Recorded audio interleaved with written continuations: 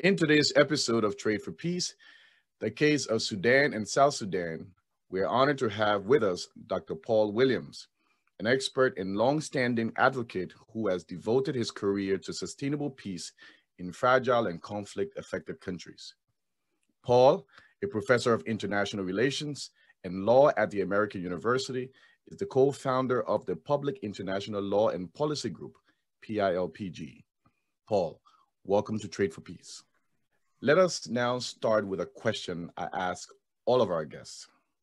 What does trade for peace mean to you?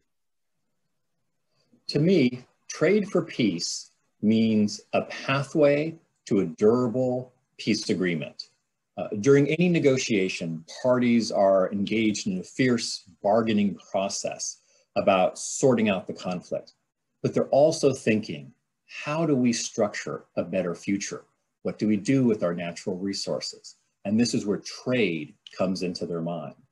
And then for the durability of the peace agreement, you need a peace dividend if it's going to be durable, and you need economic prosperity. Trade is the main street, the main avenue to getting there.